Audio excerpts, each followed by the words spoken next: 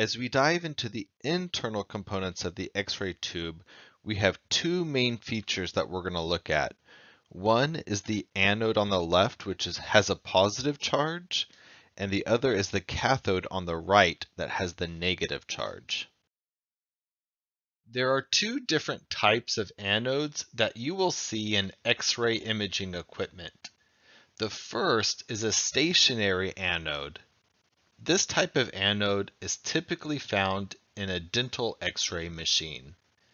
The other type of anode is a rotating anode. This rotating anode is used in general purpose radiography. Almost all of the X-ray equipment that you will encounter is going to be the rotating anode type. There are three main functions of the anode. One is to be an electrical conductor. Two is to provide mechanical support.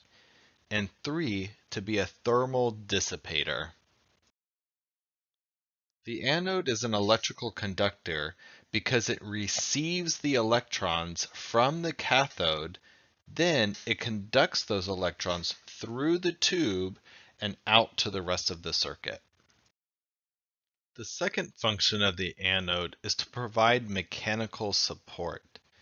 All this does is allow the tungsten to be attached to the rotating anode. The third function of the anode is to be a thermal dissipator, which means to move heat. What's really interesting is that as the electrons come from the cathode and hit the anode, 99% of those electrons' kinetic energy is converted to heat, not X-rays.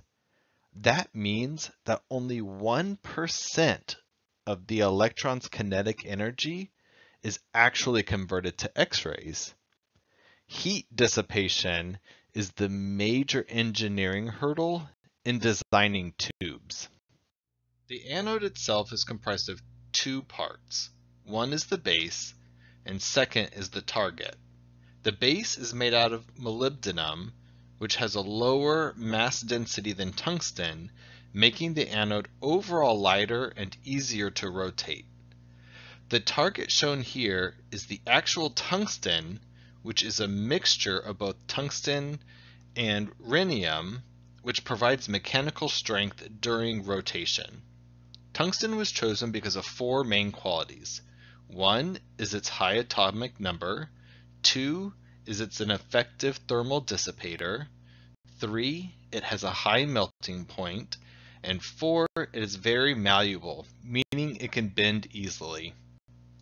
As electrons come over from the cathode to the anode, they bombard the target of the anode, producing a lot of heat. To spread that heat over a large area, the anode spins. This allows the heat to transfer and not to be confined to one point. Other benefits of a rotating anode, besides it allows heat to not be confined to one point, is that it also allows for a higher tube current, which means we can have a shorter exposure time. The rotating anode can spend anywhere from 34,000 to 10,000 revolutions per minute, which is about 57 to 167 revolutions per second. Also, the rotating anode spins due to an electromagnetic induction motor. There are two main ways a tube can fail because of the anode. The first way is through anode cracking. Anode cracking is caused by heat because the tube was not properly warmed up. If you make a large exposure on an anode that's not warmed up, it can either cause pitting on the anode target or cracking along the anode target. Anode cracking causes total tube failure. A much less common cause of tube failure is when the ball bearings become damaged. The ball bearings usually become damaged because of heat conduction along the neck of the rotor, but ball bearing damage does cause total tube failure.